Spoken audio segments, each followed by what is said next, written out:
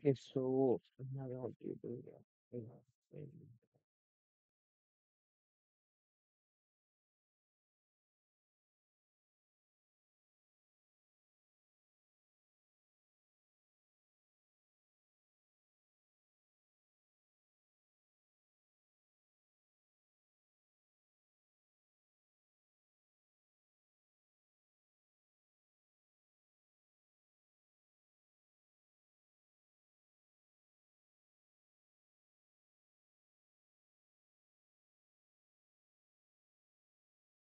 okay, so good evening. So today is our second live session for this metalloallicin and metallocarbene organometallic this particular course.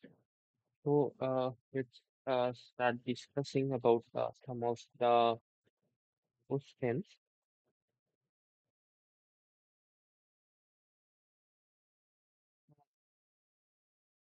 Here they have asked among the following polymers, which of them goes with that step growth polymerization reaction. So in the lecture, professor have will describe about this different type of polymerization.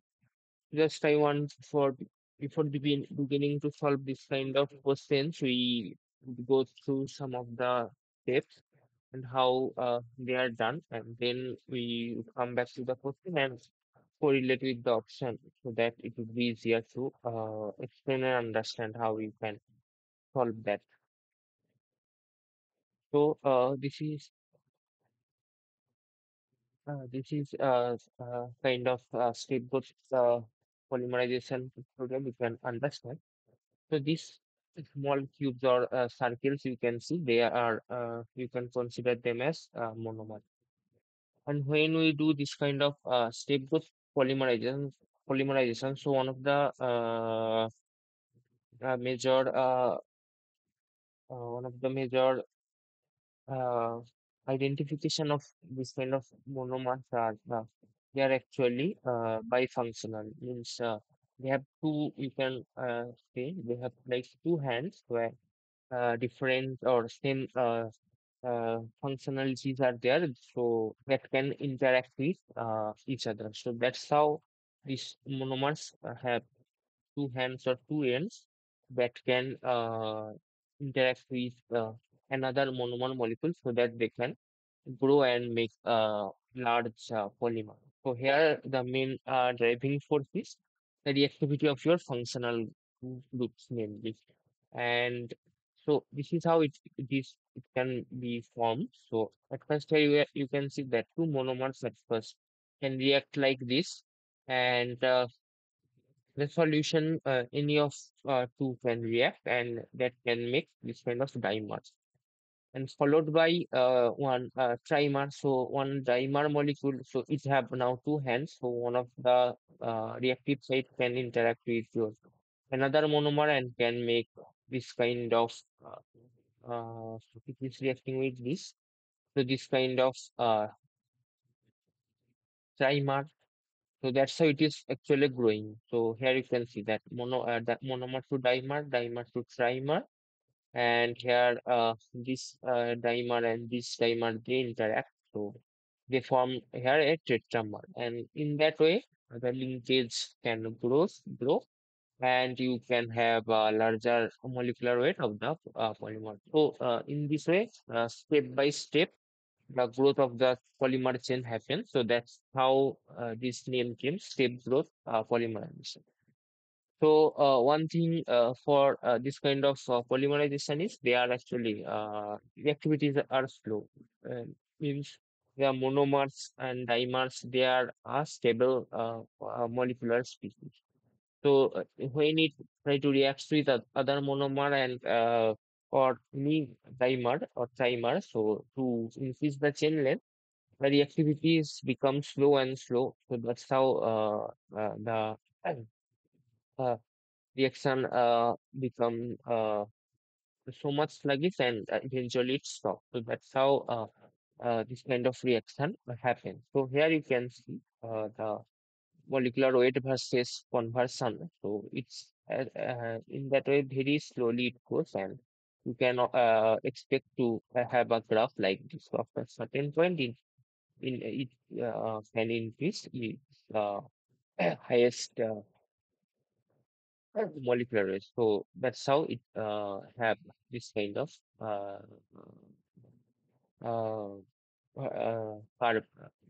curve, you can observe for this kind of practice. And because to gain the maximum molecular weight, you need to go step by step. So here you can see that maybe two large chains have been formed, and this is the last bond formation. So that's why when that particular last bond form, it reaction stops, and that is your highest chain length having largest molecular. So that's how this particular reaction is. So here you can see some of the examples of that. So here, so this is the reactive center here, and with oxygen and copper, you can generate that advanced radical, and in some radical way, this kind of polyether can be formed, and this particular chain can grow. So, so that's how this thing happens. And for this kind of cases, so X or Y, X are generally halogens, and Y are this type of carbonyl bond or SO2 bond. So this is also some of the examples of this kind of step growth polymerization. So when you have this kind of bifunctionality, so both of the end are functional, and with this kind of condition, at first sulfur can attack, and it can have kind of S minus Na plus with this thing, and followed by another monomer it can interact. Here you have chloro. So normal electrophilic aromatic substitution, how it happens, and followed by the growth. So that's how this thing goes.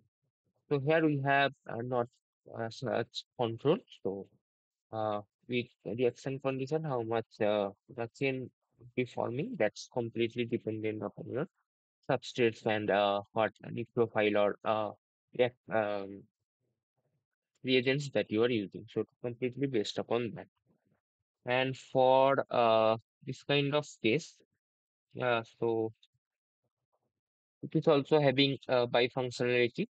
So both in RNase2 means nucleophilic, and for this here you are seeing that both ends have electrophilic option. So anhydrides are there. So NH2 will first nucleophile and keep this bond, and again NH2 can attack also here.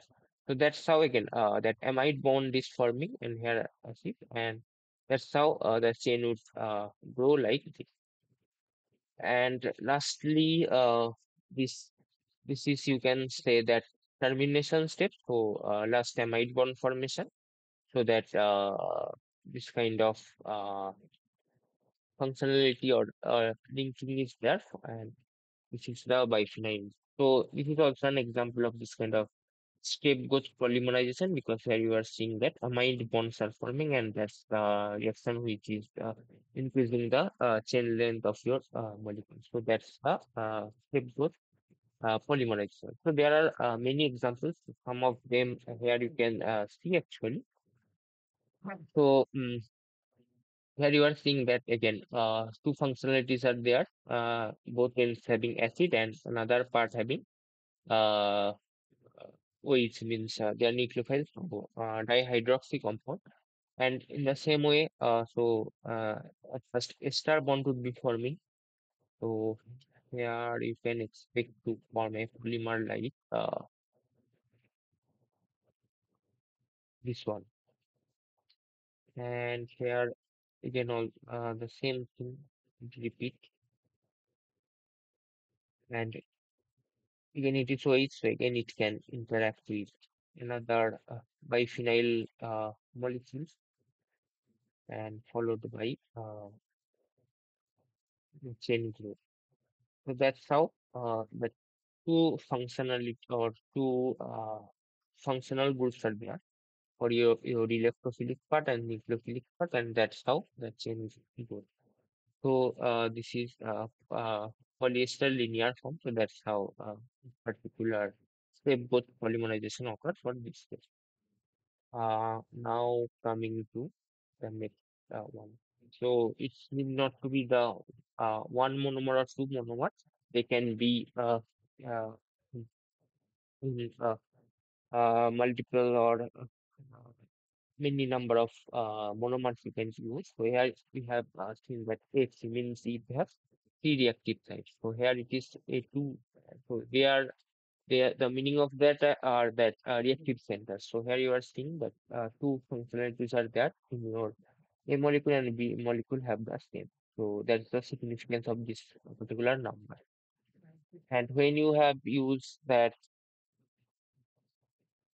this particular combination, so here you are seeing that it has three reactive centers, means three carboxylic groups are there. So here they have uh, shown it like A3. So acid molecule having three reactive centers, and A2 means the another part.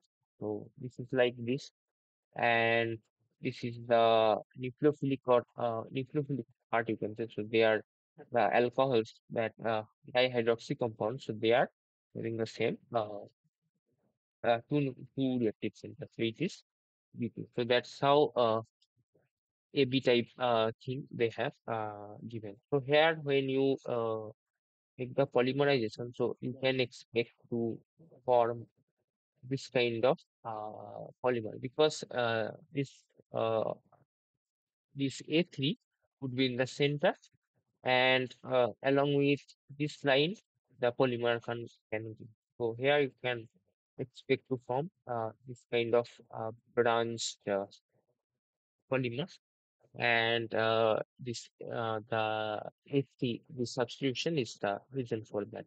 So that's how you can vary the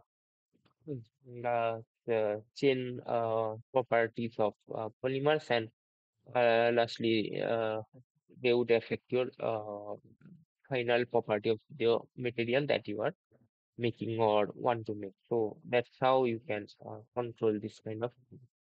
So this is another one. So here you are seeing that in the same molecule, the uh, AB both forms are there. So this is your electrophilic part. Here the attack would happen or attack would occur. So one reactive part. So that's why A, and the basic parts. So NH2, NH2. So it is two. So that's how it's given as AB2.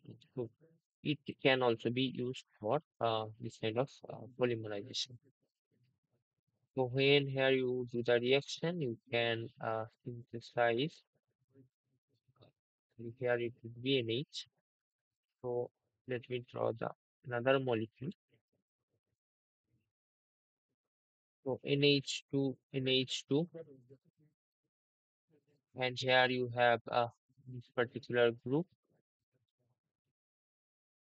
Now NH2 can attack in that uh, carbonyl, and this kind of amide bond are forming.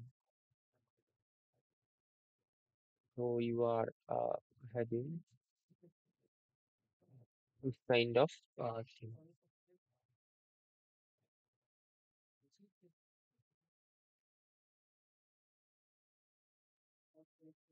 So in this particular site, you can expect to have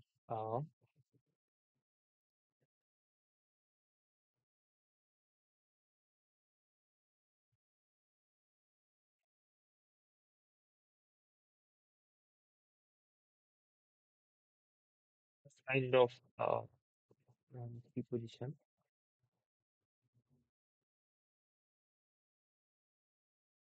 this kind of thing. So here again, the chain can grow.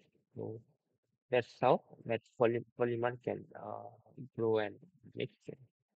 So that's how in the same molecule itself. So it's called polyurea branch. So the same molecule, you can have this kind of functionality so that this kind of scapegoat thing can offer. This is one of the examples. Now here you are seeing that A2 means two acidic center or acceptor centers. So three basic nucleophilic centers and again another basic. That's how A2, B3, B1. So this kind of, and obviously they would react accordingly and can grow the chain length. And it is another example. So here two active sites, A2, three nucleophilic sites. So here it is many. It is six actually, one, two, three, four, five, six. So six hydroxy groups are there. So that's how it's P6 they have denoted. And here they have increased the more nucleophilic centers. So 333. So OHs are there, so it's 9. So that's how P. This is one of the examples for that. Now coming to your question. So there we are asked this kind of material. So polystyrene.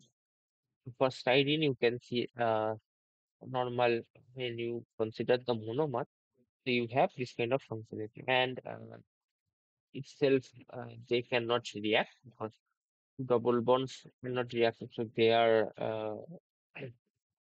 only they can be reacted if you generate that kind of radical initiator is there or some other reason, but they are in general not reactive to each other if you do not have a particular reaction condition. So mainly when polystyrene are made, they are made according to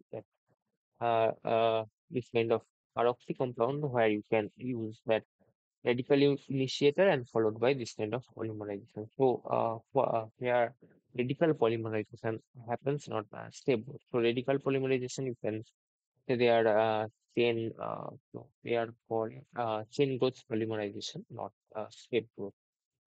So styrene would not be your option. So for PVC, so this is also one of the option, but here you are seeing again that monomer having that double bond. So only way that can be formed is via this free radical reaction. So radical is very much important, and that goes to your chain growth polymerization, not stable, because they are very much fast and the reactive speed is low. Here you are going to generate one radical, and radicals are very short-lived and they react very much faster. So for the curve, when you see, so you kind of see this kind of thing, not this low increase. So the reaction rate is very much fast, and that would go under your chain growth polymerization.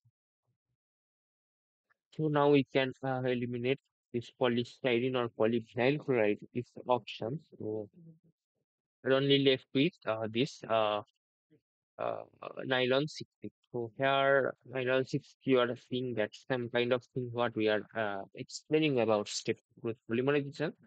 Right. So it is, you can say, A2B2 type, right? Because we have two acid centers and two basic NH2 centers. So that amide bond we are going to form, and in that way it can go. So it is like A2B2, and this kind of case, and this can go that make that linear polymer. So that's how actually that nylon 6 can.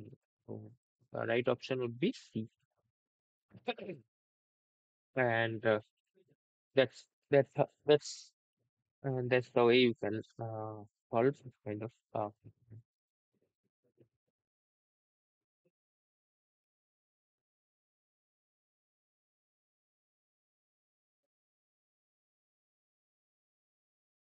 so there is another thing. So this is the right option anyway, but what is that polybutadiene? So here I have shown that also. So this is best butadiene. You are seeing four carbons and two in so butadiene. Now, when you do the polymerization over here, again, the functionality is only your double bonds, and again, they are not in reactive like like NH10CO2 because not electrophilic, nucleophilic, that kind of reactivity is not present for this kind of cases. So for here, we need some reagent rather. Sometime you can use that radical ones like previously we were using, but for this particular cases, generally this kind of lithium based reagents are used, or sometimes you can say that Grignard based reagent MGBR. So that's there, but majorly this kind of lithium based reagent is used. So here you can expect that anionic polymerization type reaction is to happen. So when you have this kind of nucleophile, which is anionic, it can actually add to your double bond. RLI. Partially negative, or you can expect this kind of anion to have, and this kind of attack would be happening, and yeah, that kind of stabilization. So this is actually that initiator, and you generate this kind of anionic species which is reactive. Now it would react with your another monomer, right? And that's how that anion charge would move to your head to tail, and it would grow like this way. So that's how it can grow. And but the so that's how that ring would be that chain would be chain growing, and then that is the anionic polymer. So for hair termination, so this kind of electrophile is used. So for uh, sometime when you want to stop the reaction, you can use this kind of reagent where it having electrophiles. So that minus charge would attack to your electrophile, and it would get neutralized because there that eliminating agent is sorry, the living group is bromine. The Br minus is removed from this kind of system, and you chain growth would be stopped like this. So that's how the termination can be taken care. And again, with this anionic polymerization, you can have this kind of control. What is very much missing for this kind of step growth polymerization? Because they are stopping the reaction is not because anyway they are not very much reactive. So it completely depends upon your substrate main. So here another possibility. So in the tail end or in the terminal position, it can attack obviously, but there are much more possibilities because all the positions are quite uh, same in the same way they are reactive. So difference of reactivity is only because that of your stereo or what to say that bulkiness or general stereochemistry because it is much more uh, having facing stereo interaction, and it is much more so that's only difference, but obviously it can attack over this center. Okay, so when you attack this center, you would expect to generate this kind of branch system, and not only that, here we are forming mainly E because of their stability. But sometimes this kind of G conformation is also there. So E, Z, this kind of things are there. 1, 2 addition, 1, 4, 6 addition, they are also there. So you can expect to have this kind of reactivity. And at last you are, can you mute? Okay. So in that way, your polymer chain can grow. So here you can see that when this 1, 4 addition happens, you can have that linear thing. When 1, 2 kind of thing would happen, you would have this kind of branch, right? So that's how this kind of branching is there for this kind of polymerization. And if you see that bigger picture, this is your isoprene units, that's fine, but the deeper picture is this kind of branching because of having this kind of length. So this is linearly grown and this is that branching. So that's how this kind of macromolecular structure you can expect to form for kind of. So that's regarding your poly butadiene kind of molecules. Again, they are not shape growth, they are chain growth polymerization. They come under chain growth polymerization. So now coming to the next problem. So what we are, I'm telling that chain growth polymerization, how that happens. So for this kind of, and discussing that, we already discussed some of the radical chain growth and some of the anionic chain.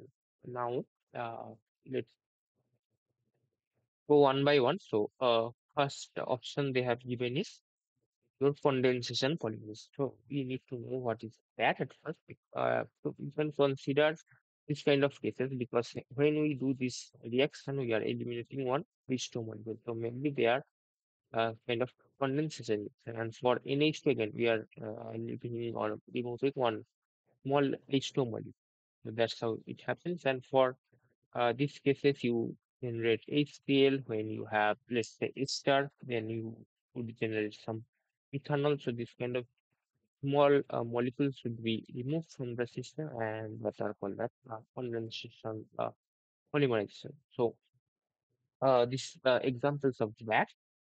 So polymerization involves condensation reaction. So removal of small molecule from your system, such as water, methanol, this kind of small molecule should be removed as a byproduct.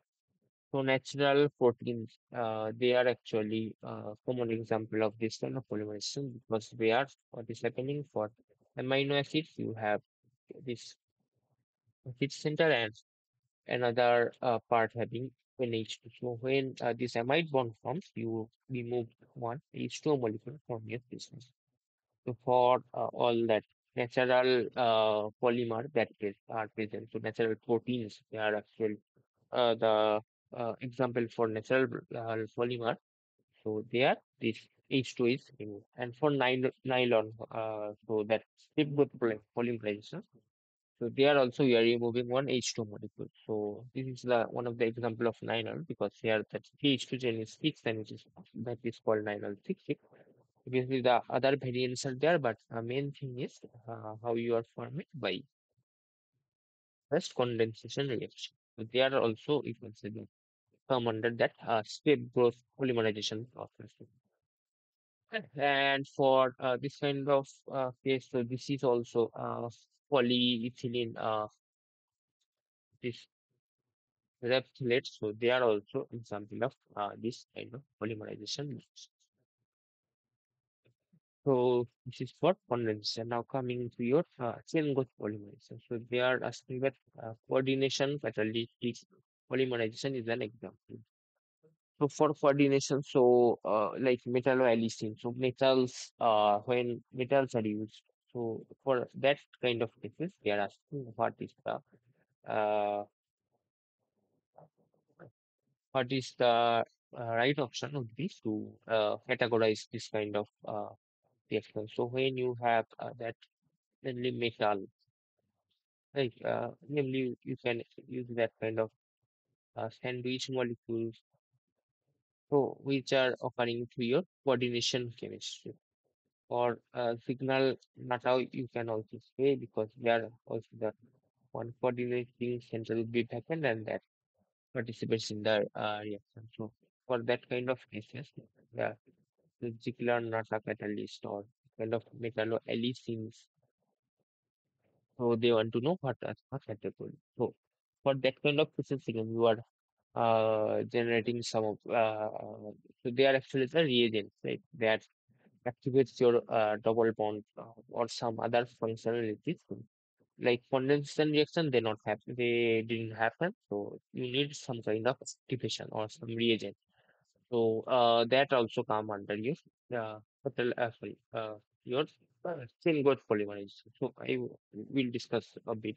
That's how it is also chain growth polymerization. Radical polymerization, so they are not radical polymerization. But radical polymerization, we need mainly this kind of peroxides or some IBN type radical initiator so that you can generate one radical split. And then it undergoes uh, that this kind of reaction, which is also chain growth polymerization. But uh, the radical polymerization and coordination catalytic polymerization, they are different because for this we use this kind of metals and we put one vacuum side and to oxidative addition, reductive elimination. This is the working principle for this kind of catalytic polymerization. But for radical chemistry, so that's different.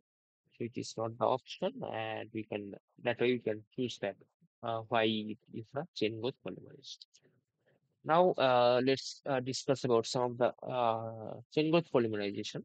So as we are telling that we need some kind of activator, and generally they are yeah, double bond species are there, so they are not reactive without any reagent. So we need some of the initiating agents, namely you can say that radical initiator or that coordination chemistry of that catalytic metals are required to make this kind of double bonds reactive. So we need some external initiating species. That let's consider that as this star, so which actually initiates or makes one of the reactive center in the monomer molecule. Now, this kind of species are very much reactive. So that's why the chain growth polymerization, if you consider the curve, they would be very much fast. So here it is molecular weight and here is completely.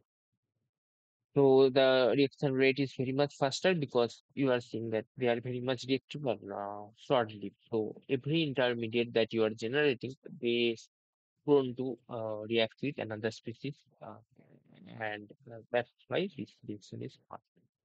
This is your chain growth polymerization, and for your step growth, what we are discussing the first question, so it is step growth polymerization. For this kind of cases, it is slow reaction, so that's how slowly the chain grows, and every intermediate is stable one, so that's depend. Uh, how it can grow the maximum molecular weight that it can achieve. So when you generate this kind of reactive species, so it can again react with another monomer molecule and this is actually the initiation step, and then polymerization or steps happens like this, and it can repeat up to the reaction condition how you want to quench that radical or reactive species so that you can edit, and that's how that this kind of particular polymerization occurs. Now this is some of the examples how you can do that. So this is actually firstly we are going to discuss about radical polymerization. So generally this kind of par acids or are used for this because in heating condition you can generate this kind of CO2 molecule, and this is eliminated from your system, and you are going to generate this kind of radical. So that's how, so this radical or this radical, any way you can think. So CO dot can also be possible, or sometime normal pH dot is also possible. So that's how with heating condition. With homolytic cleavage of this proxy bond, you are going to generate this kind of radical. So they actually act as the initiator for this radical polymerase. So IBN, okay, one of the famous examples for eliminating nitrogen gas, this is your initiating reagent. Because now it can also act as radical initiator.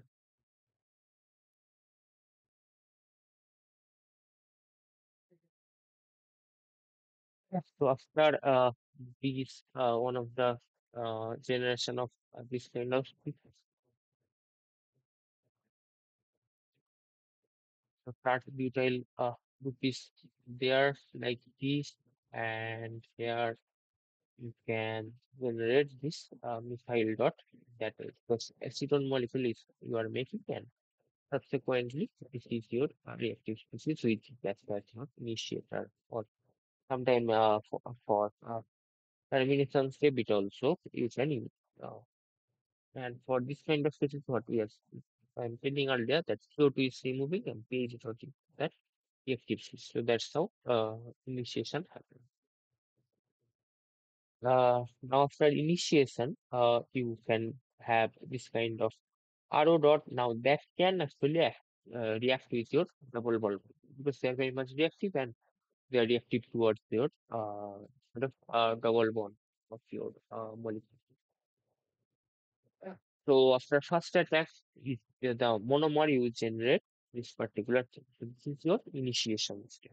Now, obviously, it's going to react with your another monomer unit like this, and subsequently it will grow and grow and grow. That's how that polystyrene jet that can be grown with this kind of radical polymerization reaction. So now, these are the so now the thing is how that chain termination step happens. So when you have this kind of large polymeric chain, so what can happen that two radical can combine like this. So kind of recombination uh, thing can happen, and uh, you can have this kind of carbon-carbon bond. Now here there is no reactive center because they are coincided by each other, and that's how that chain termination occurs like this. With combination is one of the options. Another option is disproportion. So let's see how that thing happens. So here one of the uh, end radical can abstract one of the each dot from this kind of species. So when it abstract one of each dot, it's going to be quenched because carbon hydrogen bond is forming and no other reactive center left. So that's how this particular thing is quenched and and so that's termination of it. And for this species, what is happening? So each dot is taken care. So here you have dot and here dot. So they just form that particular this kind of double bond. That's how this particular chain is also uh, when there are no reactive species is there. So, but the good thing is here you have double bond, so it is just a starting material from the earlier one, and if you have any art dot left, that can again attack and can do. So that's how this kind of thing can bond for this kind of species. So lastly, also you can think of to make them uniform, you can use that hydrogenation. So it would be fully saturated, and in groups are now equal. You can say that they are similar. So that's how lastly you can do, to make your polymer uniform. So that this kind of way are there to which are responsible for your chain termination. So this is another example. So it is called chain transfer. So what is happening? Let's see. So when you have generated this kind of polymer after termination, so let's say you have formed this particular one. Now the another radical species can again react with your molecule and can abstract that hydrogen, because hydrogen's H dot formation is very much easy for this kind of radical chemistry. And subsequently you are generating one secondary radical which is also very much stable. So the this kind of cases are there. Now this particular chain is there. Now it can react with yours.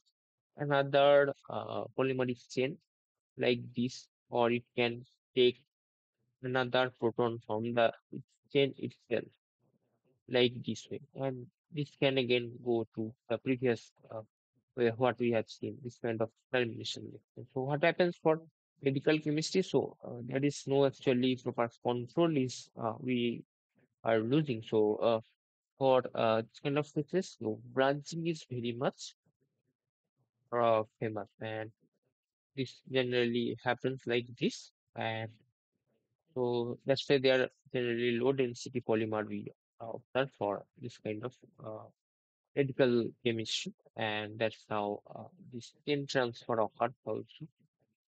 And this is that some disadvantage of your radical polymerase. But obviously, they are very much fast in reactivity. You can in the if you want to make this kind of low density polymer, obviously, you're going to use that, and that's the way of radical polymerization and how they can undergo this kind of polymerization reaction, and it generally comes under this chain growth polymerization.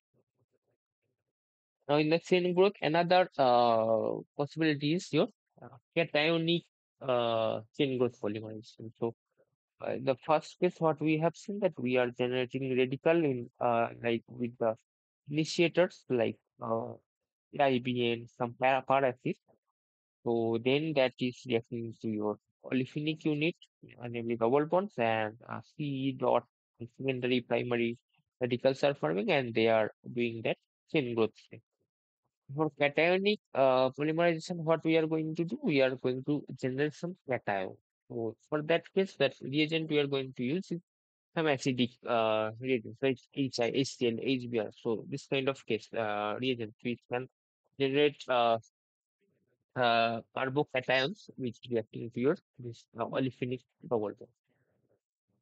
So when you have this, so here they have shown that for this kind of cases, one thing is needed is electron donating. Why it is needed? Because when so because of its ability of this kind of reaction.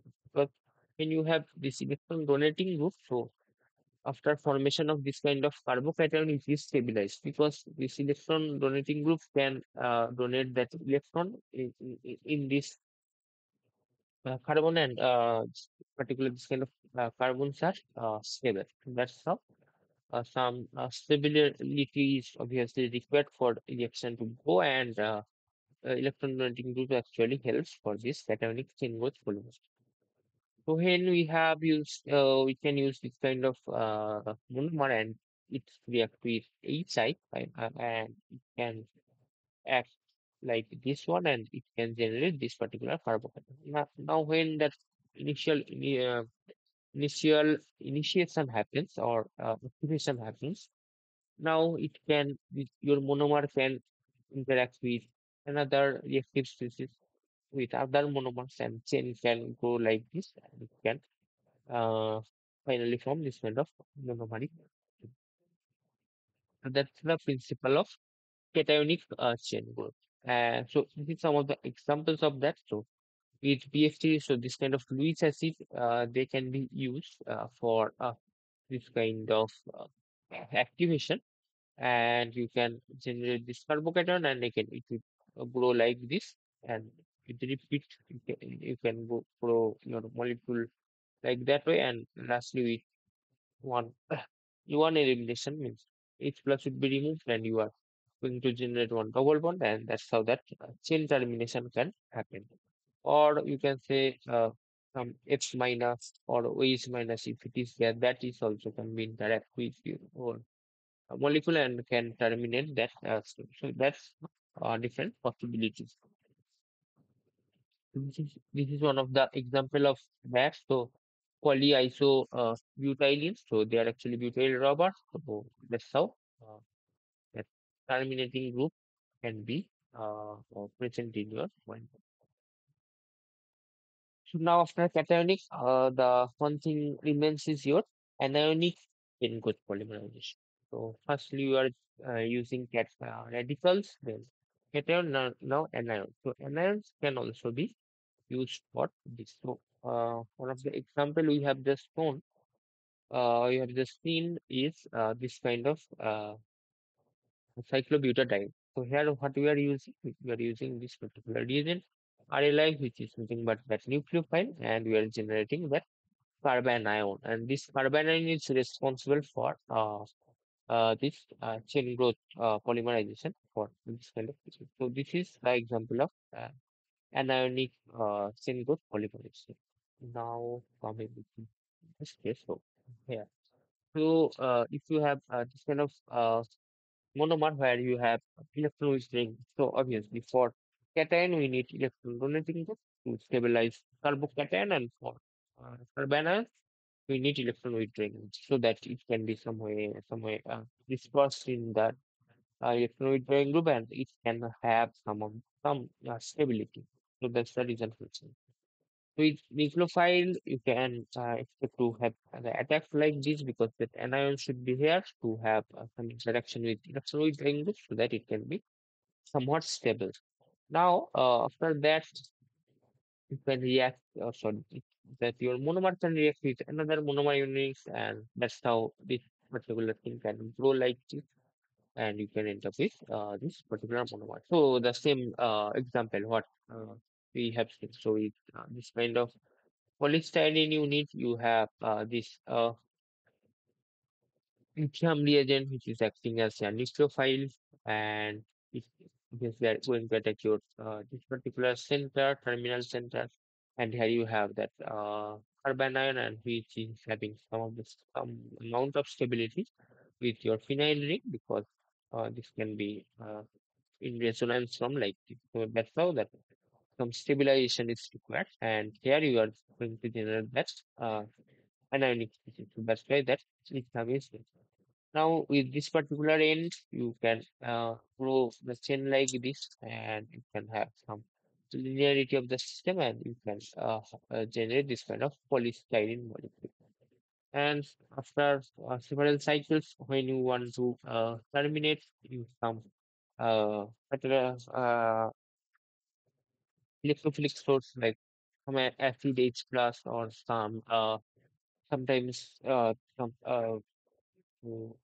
chromosomes like uh, Olympiad. So that also can be used, like to have used for this case. So for this case, some electrophilic center you can use to terminate the chain and can have this kind of polystyrene use. So that's how this thing can work. This is another example. So it's cyano, the nitrile group, which is well known for its minus or minus I effects, and here the negative can be against, in that way it can be resonance level, and that's how your anionic chain good polymerization works. So that's regarding your what we are discussing about is your chain growth polymerization, and we have discussed how that having this radical polymerization and ionic and cation. That's this technique we can say for your chain growth polymerization.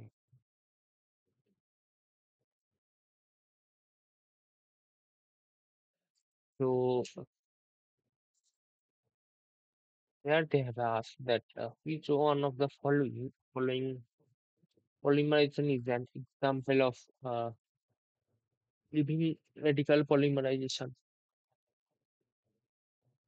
So nitroxide mediated polymerization, atom transfer polymerization, or raft polymerization. So some well-known methods. So let's discuss one by one so that we can understand. So the answer is obviously going to be all of them are above, all of the above, because all of them actually are the examples of this living radical polymerization. So they comes under that chain growth radical polymerization process. That's how this thing also works. Now, in that way we can explain this. So, this is the example of your right side mediated radical polymerization. So they are for this case here you can see they are using tempo. So other also nitroxide mediated radical initiators are there, but tempo is the famous one of the famous reagents for trapping of radicals. We all know. Or another other chemistry when we need to trap radicals. This is also can be used, and for this kind of cases, it's used for polymerization also. They can be used. So at first, we need this kind of activation of peroxides, and you have this kind of activator. So at first, we need an activator. The initiation is required. Now, with what we are telling earlier that how when we trap radical, we use tempo and mm, here they are got trapped and that radical points like OCON, this particular for this one. So for this kind of molecules, so advantage they are actually reversible.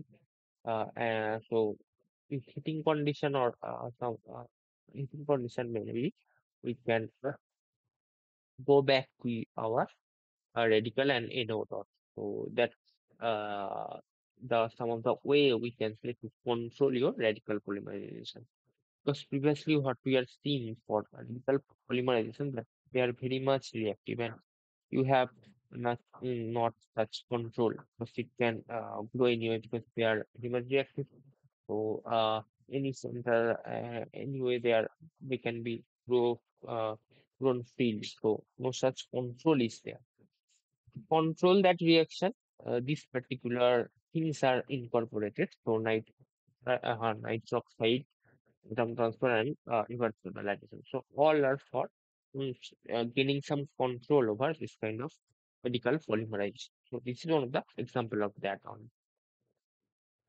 Now with heating condition, what we can do that we can let revert back to your radical and that can again react with your monomer unit when it when grow.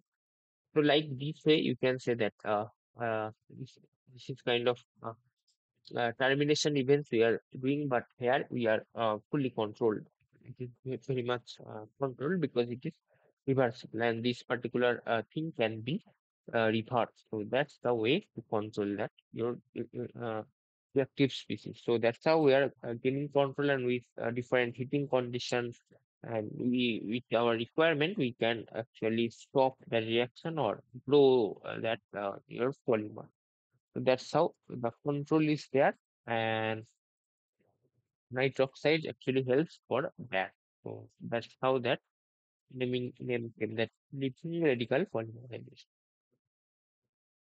So it's one of the example. So not only tempos, this kind of nitroxide they are also used. So uh, uh, they are also used, and we so this is one of the example we can say uh, kind of. Nitroxide mediated polymerization chemistry and PDI they are I think is 1.1 and 1.12 I think that's good and uh, conversion and yields also they are mentioning. So here what we are seeing. So as we have some control, so it very much high heating condition 125 degree and with having that time of the reaction 4 hours to 36 hours, we can control this particular step. In heating condition, they can revert back to its reactive. That's how it is controlling and heating. Only with heating condition we can control that. Now we come to your radical transfer polymerization. So again, this is for gaining control again. So that actually we are doing. So this is called actually doormat species or doormat space. These are your doormat species or space you can say, where reaction is stopped, but we can revert back to your tip species. So they are not fully terminated. Uh, which is in a system where we can we're in control with different reagent, we can revert back to it. Reactive format to reactive form. So that's how it can be controlled. Now coming to your atom transfer radical polymerase. So for this kind of cases, we generally use some mainly this copper mediated reagent, and your monomers are like this kind of halides are used, so chloro, bromo, in that way, so that we can control this kind of uh,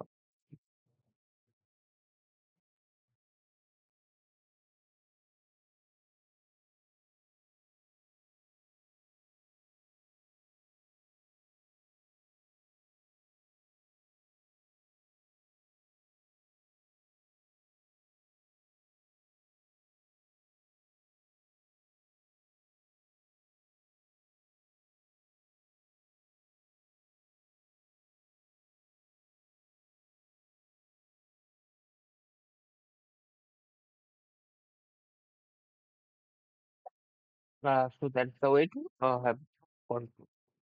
Now, so let's look at some examples. So here you have the halide species. So halide species are there like this, and with copper one with ligand, so they can react with fluoro component. They can be reduced. Sorry, they can be oxidized copper one to copper two, and here you are generating what R dot. So redox reaction happens for this kind of atom transport polymerization reaction. So copper one to two this oxidation, and here is the reduction. So it is oxidizing, so it is reducing. Means one of the electron, when oxidation is happening, it's transferred to your system. So it is quite actually. So electron transfer reaction. Yeah. So that's so that electron transfer reaction happens for this case. So they are redox active, and that's how you are generating radical followed by metal or other monomolecule unit. You can expect it grow from this kind of radical to unit. So let's say these two are the reactive species. So when you have R dot and V dot, so they can combine, and let's say again they are going to combine with your copper unit. So again you are going to generate that format. In the same way, we are generating that unreactive phase of the molecule, and we can have some. So that's the whole point of this kind of living polymerization chemistry. This is one of the example with polystyrene, and this particular reactant with having halide can react with this kind of perbromide, this your ligand or something. In heating condition, you can have this kind of polymer. There are the examples. So if you have this kind of unit where you have this any bromo substituents are there, you can grow the polymer like this also. Where you can handle that macromolecular structure of your polymer like this. So now let's discuss it properly. So when you have this particular styrene and this secondary bromo reagent, another monomer we can say, so they are compatible to each other. So that's why they are chosen, and with copper bromide. So this is the uh, reactant that copper one, which is needed for one electron transfer. So how it is happening at first in the same way. So here it is. You can see that's how it is. So it copper bromide. This is activated like this, and you are having this kind of now it can react with another species of bromo or your styrene molecule, and it can grow like this. Now, lastly, after growth, so when you have let's say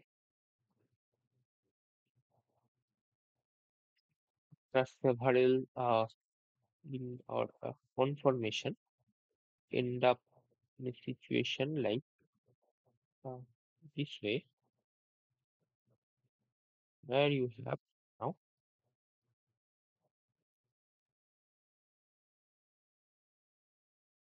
this kind of radical. Now it can have radical, so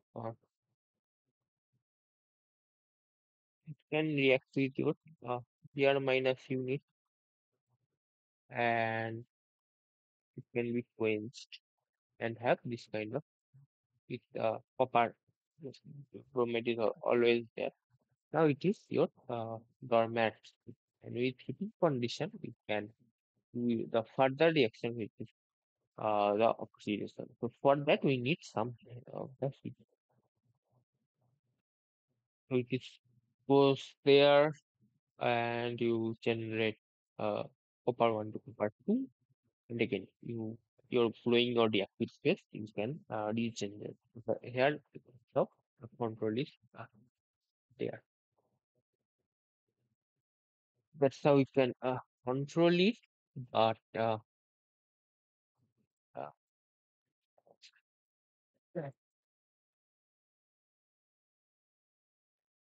so lastly, what happens? So you have many copper to oxygen because it's going to be stoichiometric or more.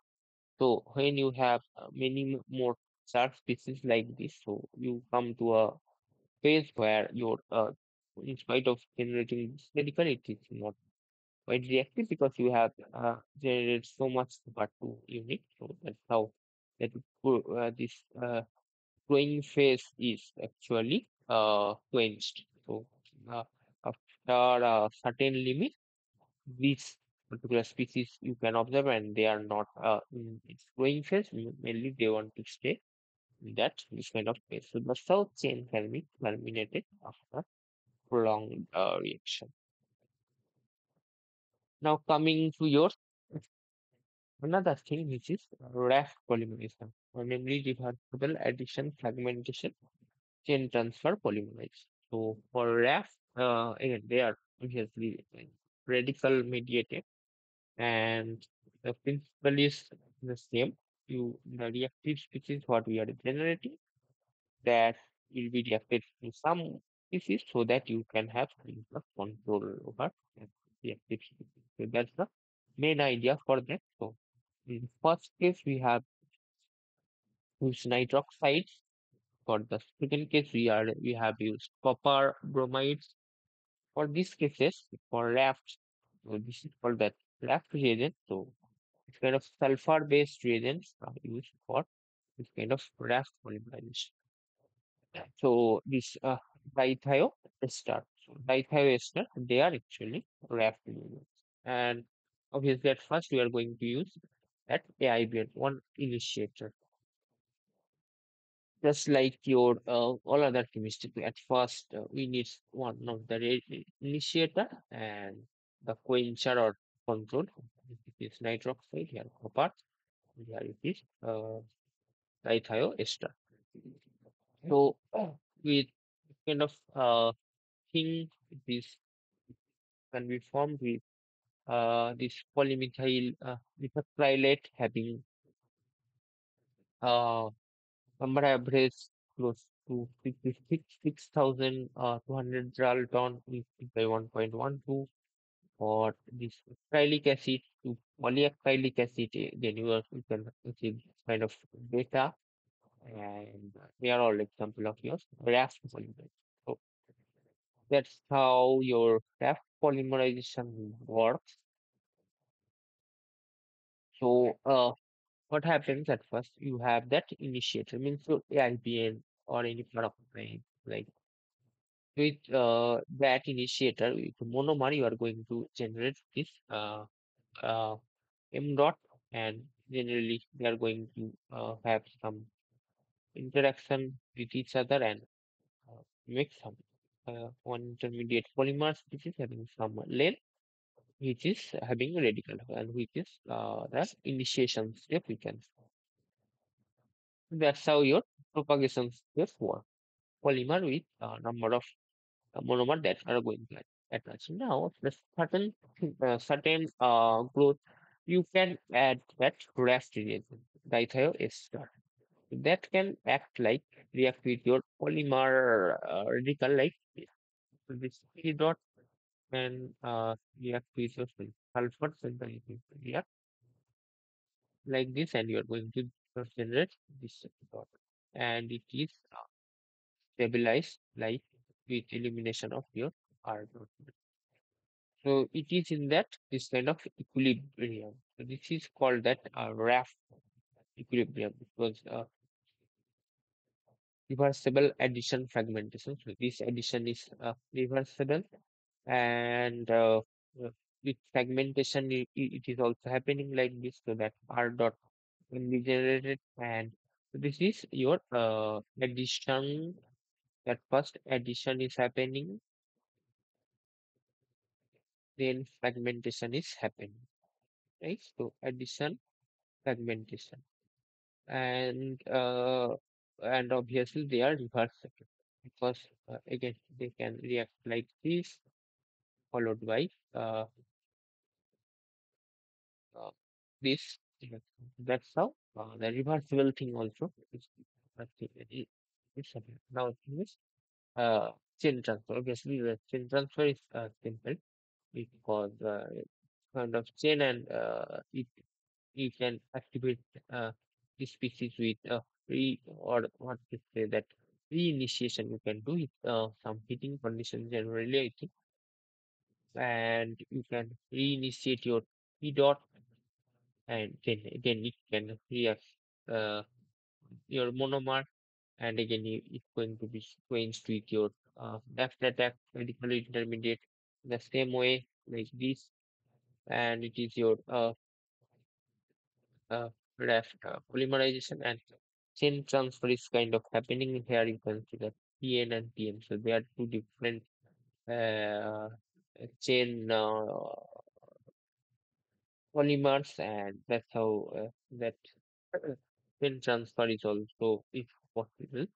And lastly, when you have this particular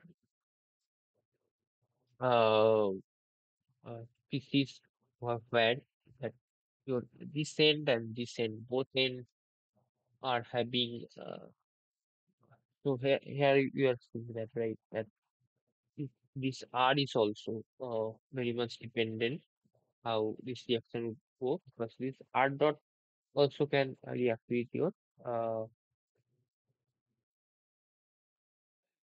another monomer unit, and there also it can grow and they can recombine like this. So you can expect to form two chains here, n number of monomer units and m number of monomer units. So with this particular reagent, the both way that polymer can grow like this. So two different chains you are forming like this with help of this particular addition and fragmentation. And lastly, you can have this kind of intermediate which is called main equilibrium, when this P, N and PM finally recombine. So the chain transfer you can say, and you end up with kind of final termination or final monomer you can say. Not only always that recombination happens, sometimes PN and PM. So it simply can take that H dot from your solvent. So if you're using some perfect solvent, right? So that way it can also be quenched, or some double bond formation also is possible. So then two different uh, polymer you are going to form like BN and DM. So that's the way you can control that RAF polymerization. So now coming to this question, it is easy. So they just want to know that Monsanto catalyst, what is the Monsanto catalyst? So Monsanto process is used to make this acetic acid form your methanol. so very much well known from industrial process. So this is catalytic cycle for them. So let's just look into it. Mm. So this particular thing is your with percent that the thing they want that rhodium based catalyst. So this is the reactives phase. So in the your reaction medium you have methanol and it can react with your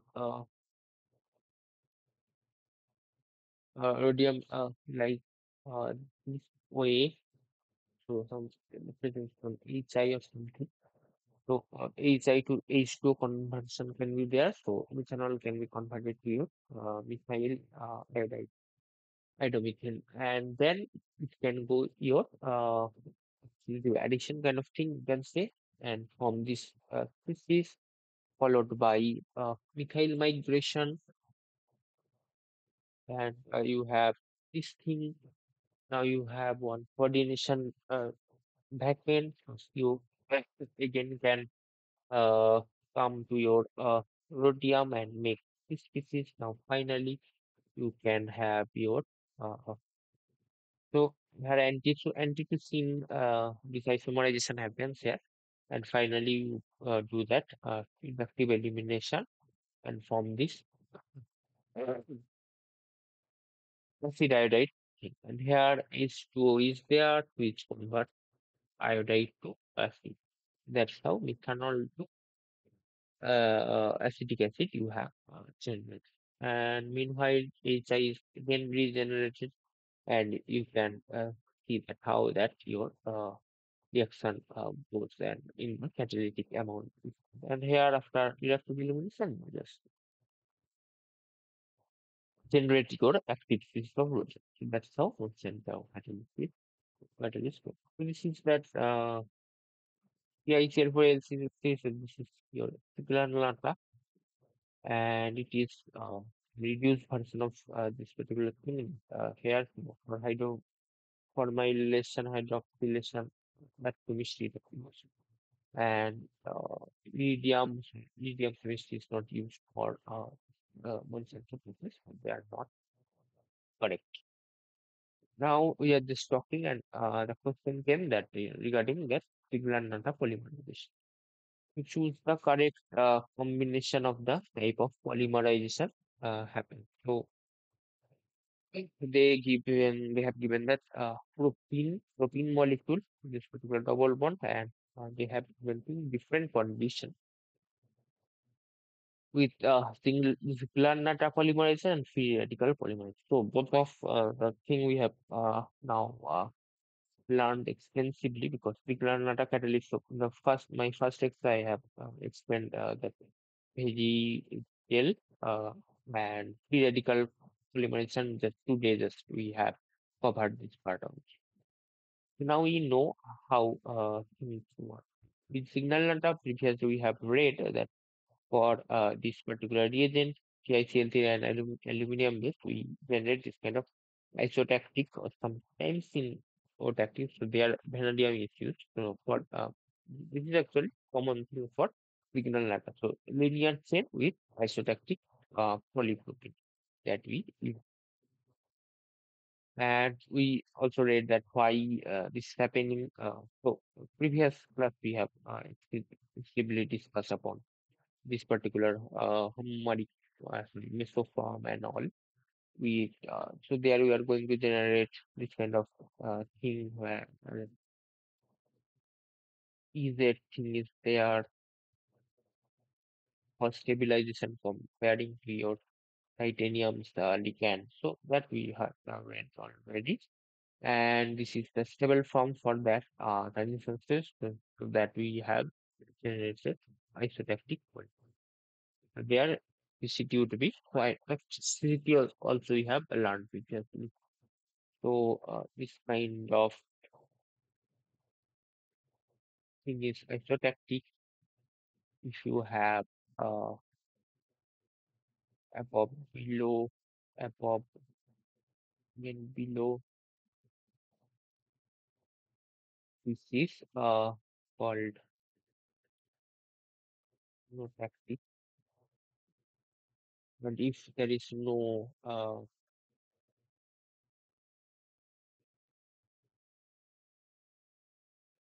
relation or no order is there like this way. So between one of them is below, again one of them is above. So no order is there.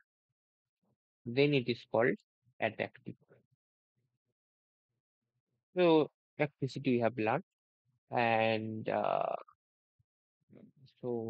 here it is called more triads because here uh, train can be passed. So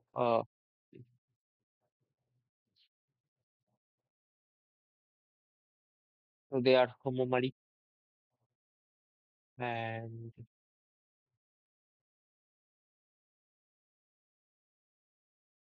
also this hydrogen that we have also read that this is closer to your this kind of methyl groups, but it is closer to your hydrogen. So they are in different environment, all of the particular hydrogen. So there we are going to see different peak. But for these cases, they are actually having same chemical environment because here also methyl, here also methyl. So here we want null. So all of that I think we have learned.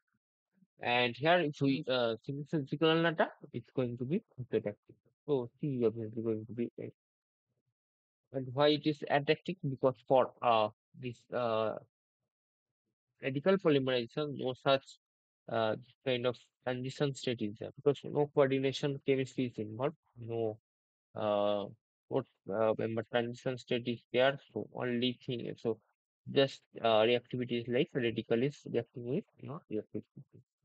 So this kind of stereochemical thing is not present for radical polymerization. They can grow anyway, so there is no such control or pattern you can observe. So they are going to have adaptive environment. So toxicity would be your option. And now coming to this, so hydroformylation. So for that case, we are just there I am filling in that right. This is for hydroformylation. So hydroformylation, the reaction is like conversion of kind of alkene to kind of linear aldehyde or minor amount of branch aldehyde in presence of hydrogen, carbon monoxide, and your protons. So for this hydroformylation, all of them are used actually. So different ligand is there only with cobalt based rhodium based reagent. So different pH3 or ligand can be used for to control this restricted linear branches. So they can be used. So here you are seeing that cobalt with this pH3. So as example for that, rhodium based catalyst is also used with different right, uh, ligands. So let's look into that mechanism. Right?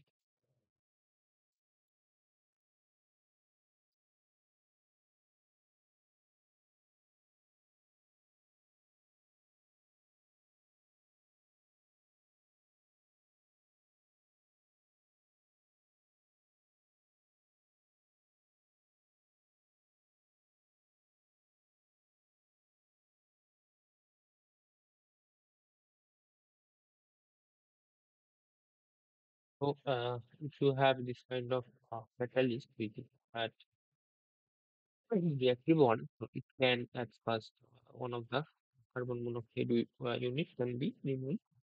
So that's vacuum vacuum coordination, and it can react with your olefinic. So if square minus y squared and b and I star of that olefin react in that way, and this is the pi back donation property. That's how. how is it? Cobalt and dolphin bond, followed by uh, migration can happen. Hydrogen migration can occur like this, and you have this kind of system. And this is the majorly from sometime that if each node is transferred in this side, then that branched also that's what is out something. Now you have that backward side, so carbon monoxide can enter like this, but here what happens is uh, that alkyl migration like this happens again one backward side, one carbon monoxide like this. Now with hydrogen, because we are implementing hydrogen gas, so this addition happens like this way. So they are seen in fashion because at first bulb kind of uh, thing formed like this, then followed by this. So what happens is in the sigma star uh, that some dx square minus y square dx by that kind of electron is donated to a sigma star. So that's how that sigma bond can be broken, and cobalt hydrogen bond can be formed. That's how some donating property should be always there for the coordinating reagent of any molecule. So that's why B0 cannot react. The sum of the electron density should always be in your metal center so that it can be donated to pi star and it can have this kind of interaction. Followed by your reactive elimination would lead to this kind of product, and for the branch one, kind of branch aldehyde that can be formed, followed by cobalt can be again coordinated with your one of the carbon monoxide will be coordinated with your cobalt, and you can regenerate your catalyst. So that's how this particular catalysis thing occurs. And with uh, this is the mainly that reactive species, and with hydrogen and diamond, this can be formed, and equilibrium is also there. So for this case, you are always observed to have this particular each in your system, and that's how you can do that. And mainly cobalt and rhodium are used. These are not these. All of them are used for this hydroformylation. Yeah. Okay. Now, coming to this question, so this is very much easier. For reductive elimination, what are the things should be there to happen for happening reductive elimination? So less sterically demanding ligands, so they are not true because let's say this is your metal, it is having some charge, and this is your, let's say, equal to eliminating unit, and another ligand like this. Right, so when you have this, let's say this kind of form, so this ligands, if they are very much bulkier, so they are having large interaction. So that this kind of species can always want to get stabilized, right? So then only it will be faster and you would generate uh, y as reductive eliminating product, and here you are going to generate kind of thing so that your ligands are less and it is less crowded, less stereogenic interaction is there. If already it is sterically less sterically demanding, so it cannot accelerate your reactive elimination, right? Because already less sterically demanding, so it can always accommodate to other ligands. So yes, it is going to happen, but the rate would be slower. So this is not the right option to make deductive elimination more feasible. So no pi accepting ligand. So again, not true because we need some pi accepting ligands, because we need to have for pi acceptance we need to have always have this. back donation property, right? For by this particular type of ligand, which is very much necessary to build up some of the electron negative charge over here to uh, so that it can actually act functionally. So this is also not very much true. Low oxidation state on the metal like not true because if it is in low oxidation state, so highly oxidized metals are not stable. So then only facilitate to have that reduction or reductivity. So if it is already in low oxidation state, so that feasibility is low. Now it comes at the right option because high positive formal charge. So if it is highly formal charge, so system is very much unstable and it obviously the systems like this refer to mm, neutral form and that formal charge is always going to be lessened by -2 when we are going to do that reactive elimination. So that this particular condition would be facile having one reductive elimination. B is right. So general question of reductive elimination. And so this is called your that sigma bond method. Okay. So here oxidative addition cannot happen because it's zirconium plus two or three,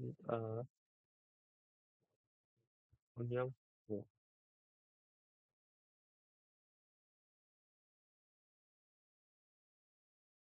Zirconium four methyl chloro and two zirconium 4 plus, which is actually D0. So no density is there in the uh, zirconium. So it cannot donate any electron to its sigma star, right? If this donation cannot happen, the oxidative addition is simply not possible. The oxidative addition not possible.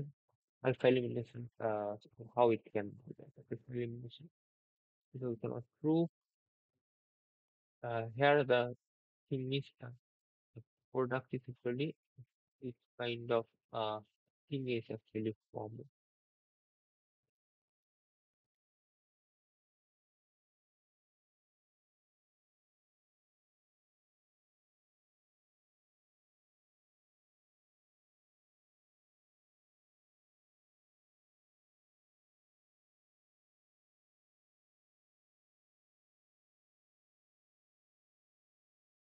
This kind of thing. So,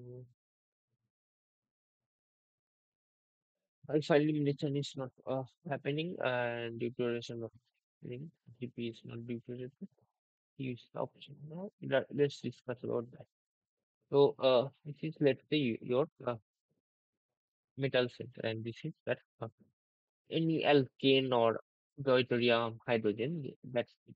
So when they react this kind of thing happens this thing and this. So generally, if we we can consider that selective addition and reactive elimination can happen, but it's not like that because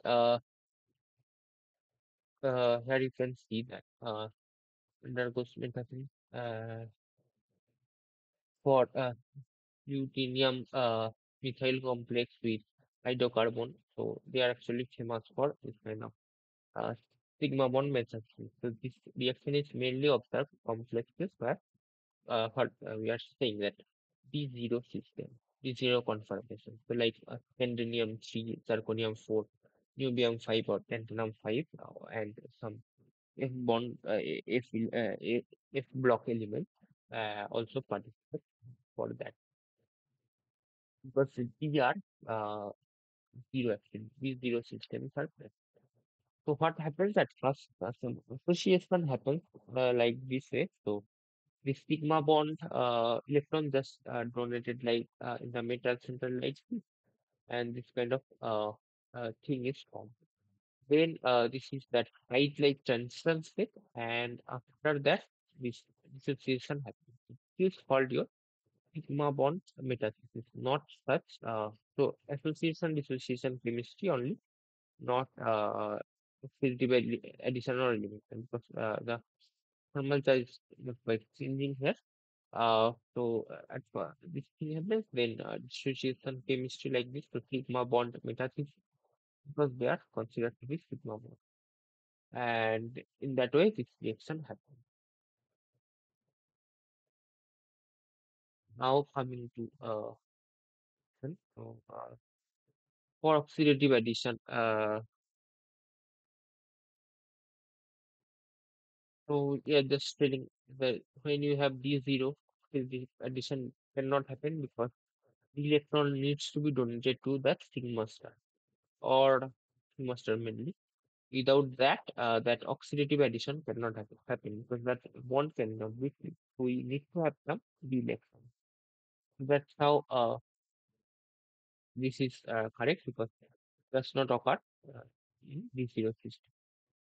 For vacant side of the metal is prerequisite, obviously, because we are doing oxidative addition, we are increasing that coordination number by, if metal have A, we are making it Mn plus. Because two coordination side we are blocking. So obviously to need to have vacant coordination. Right. More electron reach center is more facile for the reaction, obviously, because the electron needs to be donated to sigma star.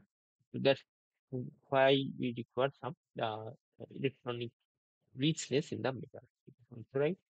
So ABC would be the option. So there is a decreasing electron count of the metal complex during the electron. Obviously not, because the electrons is still in the this kind of bond formation is there, and two electrons is still in your system, not it is a decrease, and so it is not true. Coming to today's last question, so there they ask what correct statement given for this kind of so this is you can consider this reaction to happen first. Okay. Kind of migration happens. Now you have that vacant side and PPH3 can enter like this.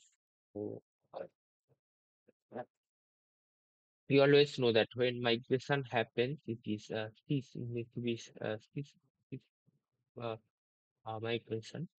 And so that when CPH3 happens, occurs or enters in your molecule, it would be this center, and which is obviously the cis form because that's the position from where that my first migration happened. Right? So that's where so because in the trans system, this kind of intermediate member thing cannot be formed. So that's why it should be this because here you are seeing that, right? But this should be this. Uh, uh, so that's why these two are in cis, should be cis. So the product is uh, there are no migration. They have shown this, shown that coordination, but here it is not the thing. This kind of migration happens. Nucleophilic attack or not nucleophilic attack because PH3 is not at all reacting with your carbon monoxide. Not nucleophilic attack. This kind of chemistry should happen.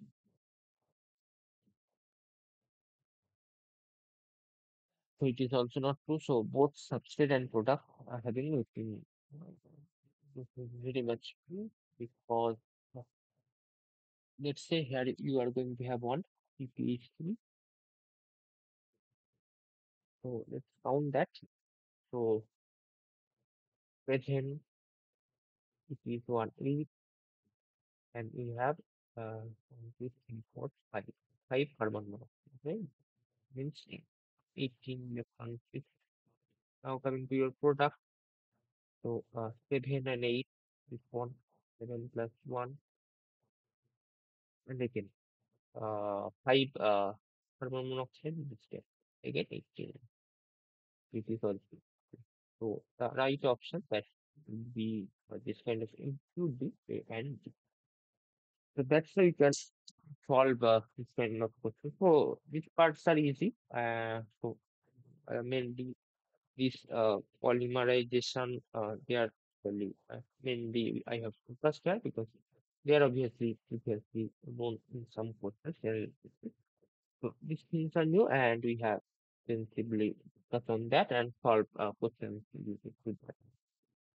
So now today I don't have any more lecture or slide. So obviously, if you have any question now, you can ask or clear doubt, or otherwise we can close today's session. If you have any question, please ask now, or any suggestion, any then you can send me so that but having trouble with can we can do that now.